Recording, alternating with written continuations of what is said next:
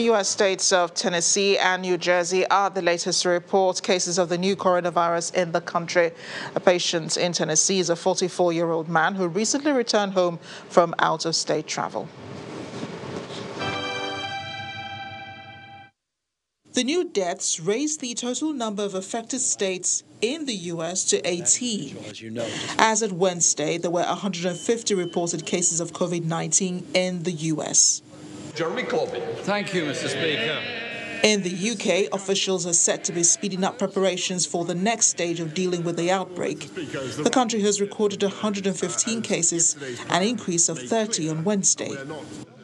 France has reported 2 more deaths linked to the outbreak, bringing the total number of deaths to 6. France has also registered 92 new confirmed cases, taking the total number of cases to 377. Even South Africa reported its first case of coronavirus, of a 38-year-old man who recently returned to the country from Italy with his wife. Meanwhile, Italy's Lombardy region has reported a rise in death toll from 73 to 98. Overall in the country, 107 people have died from the coronavirus outbreak. The U.S. states of California has declared a state of emergency after confirming its first death from the coronavirus. Officials say the 71-year-old man had underlying health conditions and had been on a cruise ship. Here's Simon Pusey with more in Around the World in 5. Good evening from the Channel studio in London for your international news around the world in 5. California has declared a state of emergency after announcing its first coronavirus death. The Californian governor, Gavin Newsom, made the announcement after a former passenger on board a cruise liner holding 3,500 people died from the virus. The Grand Princess ship is being held off the coast of California. Following the news, the U.S. House of Representatives overwhelmingly approved an $8.3 billion bill to combat the spread of the new virus and develop vaccines for the highly contagious disease, sending it to the Senate for the final passage. Meanwhile, the World Health Organization's Africa director says the continent's ability to tackle coronavirus has improved extremely, but concerns remain over whether overburdened health systems are ready. Angela Ukamadu reports.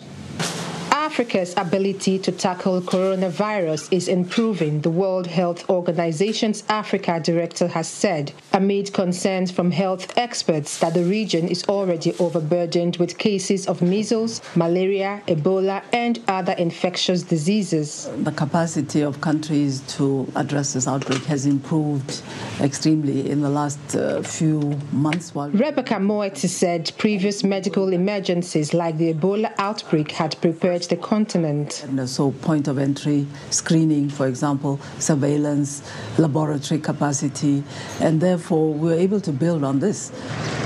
She was speaking as Senegal confirmed its first case of the virus, the second in sub-Saharan Africa after an Italian man tested positive in Nigeria last week. On Monday, Nigeria's Minister of Health, Osagi Ehanire, updated the country on preparations. There's a brand new emergency unit, state-of-the-art, that is under construction, has been under construction in Gwagwalada, which was not yet completed, but they're working at feverish pace, and they should be completed by next month, April. Countries have introduced screening measures at airports, and Kenya, Tanzania, and Rwanda have suspended flights to China. Medical workers have also been preparing isolation units, but some fear they do not have the capacity to deal with the large-scale outbreak. Dr. Mekelu is in charge of the disaster committee at Cameroon's Douala State Hospital. Indeed, at the moment we're very limited because we can't take care of more than 3 sick people. So there needs to be a center with a large capacity. He says they also need better equipment and for a significant quantity of staff to be trained. As of Tuesday, coronavirus had spread to over 60 countries, including North African nations Algeria, Tunisia, and Egypt. According to Reuters tally, more than 89,000 people have been infected, and the global death toll exceeds 3,000. Hundreds of migrants continued their wait at Turkish-Greek border on Thursday by huddling in tents and makeshift camps on the Turkish side of the border. Thousands of migrants have made for Greece since Ankara said that it would let migrants cross its borders into Europe, reneging on a commitment to hold them in its territory under a 2016 deal with the EU. Ankara has accused Greek forces of shooting dead 4 migrants, a charge rejected by Athens, which says Turkish forces are helping the migrants to cross the border. Meanwhile, a fight broke out in the Turkish parliament after an MP criticised President Erdogan over the country's military intervention in Syria. An opposition lawmaker accused the president of disrespecting soldiers. He also said it was irresponsible to send troops into war without air support. President Erdogan has been equally scathing of the opposition, accusing them of treachery. And finally, Egypt has reopened the stepped pyramid of Djoser in Saqqara after an intermittent restoration process for nearly 14 years at a cost of over £100 million. The pyramid was built between 2667 and 2648 BC from the 3rd dynasty. Today, it is about 60 metres high and consists of 6 terraces built in stages. The pyramid had not undergone extensive restoration before, but in 2003, the risks surrounding it increased. The restoration process started at the end of 2006, but it had slowed down since 2011 after the popular uprising that toppled the rule of the late President Hosni Mubarak. And that's your international news around the world in 5. Now back to the Channel studios in Nigeria. Thanks, Simon. Here's Olumide Macaulay with sports news.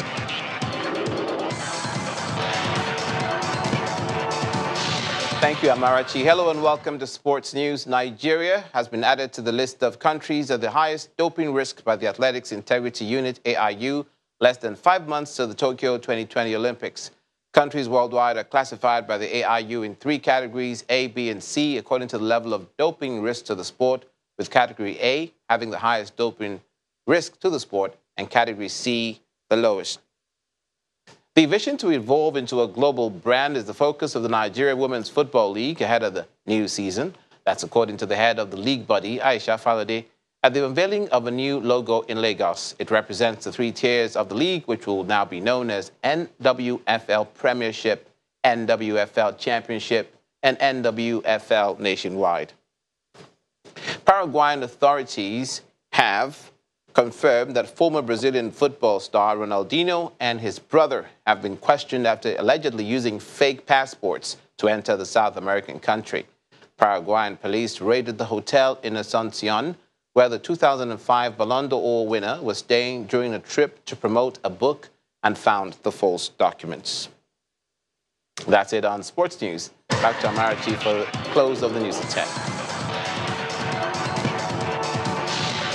And the main news again, the Federal High Court in Kano today halted the suspension of the All Progressives Congress National Chairman, Mr. Adams Oshomole, as a member of the party in Edo State. As Mr. Oshomole said, the Abuja court acted without considering the facts.